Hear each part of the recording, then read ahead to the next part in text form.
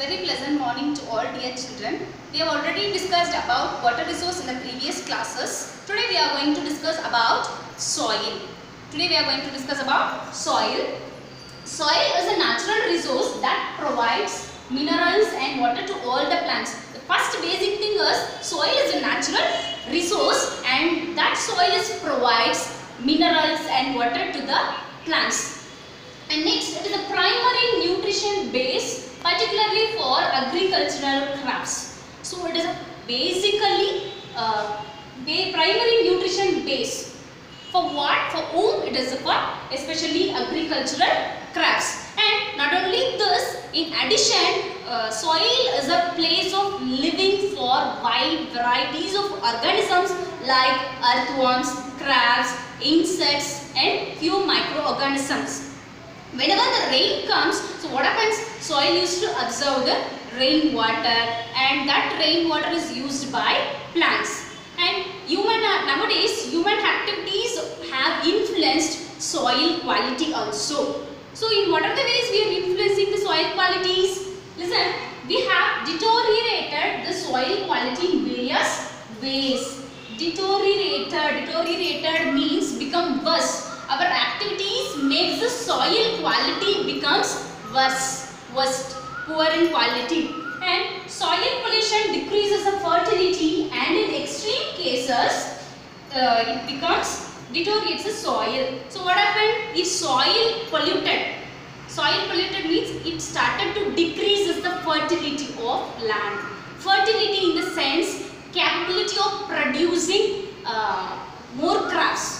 Okay, so if it is soil polluted starts, it decreases the fertility, it decreases the production of crops. So automatically fertility decreases, extremely it causes to deteriorated means the soil becomes worse, useless. Okay, and waterlogging and salinization are the main causes of another serious problem in which once fertile lands are becoming barren and useless. So what are the two processes serious? One is waterlogging and another one is salinization. Waterlogging occurs, when the waterlogging occurs means if there is too much of water present in the plant's root zone. If water occupied the roots, it will not allow oxygen to go inside the roots. So that will make the plant to not grow well. And salinization, the process by which non-saline land, non-saline soil becomes saline. Saline, the word indicates containing salt. So salinization, by human activity only, non-saline land we are making saline.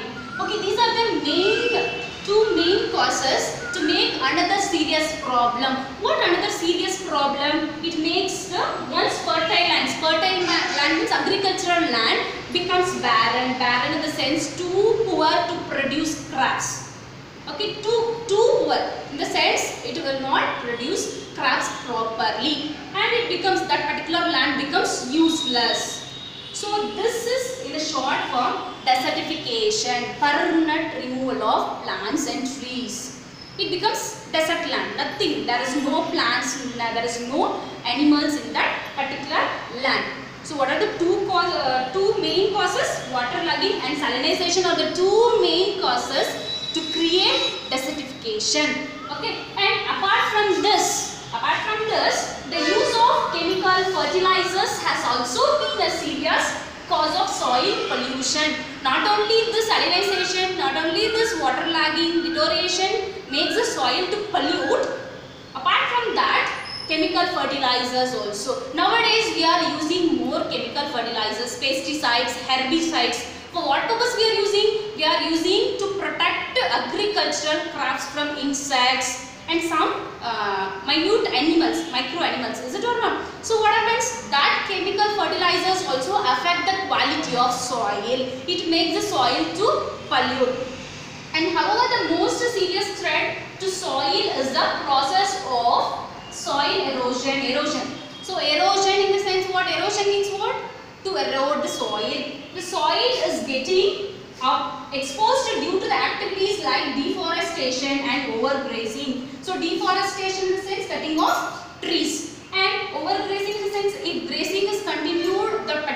area for over time, for long period, it becomes overgrazing. At last the soil becomes wasteland. It will not use for any agricultural purpose. As a result, soil is being subjected to the action of wind and water. So soil is subjected to the process wind and water. So whenever the heavy wind comes, heavy rain comes, so what happens? The upper layer of soil will transport it to one place to the another place. That also leads the soil pollution. So what happens when if it is more heavy rain or heavy wind, particular agricultural land field? So what happens? That upper layer contains more minerals and water. Is it or not? So it will transport it to one place or to another place. The rate at which soil formation occurs is much less compared to the rate at which soil erosion takes place. So usually soil forms the natural process called weathering of rocks. So this is the process of soil formation. But what happens nowadays? Soil erosion is more than that soil formation. And restoring the soil quality can be a solution for many of the environmental issues bothering human life. So we have to restore the soils. We have to make all the activities to protect the soil. We should not pollute the soil. We have to protect the soil. Today we have discussed about soil. Soil is a natural resource. Basically it provides water and mineral to all the plants, and it is a living place for wide varieties of organisms. And desertification, we have discussed about desertification of agricultural land also. And not only those things, some chemical fertilizers also pollute the soil. And in that we have discussed about deforestation and overgrazings and formation of soil. I hope you all understood, students. If you have any doubt, you can ask me. Thank you.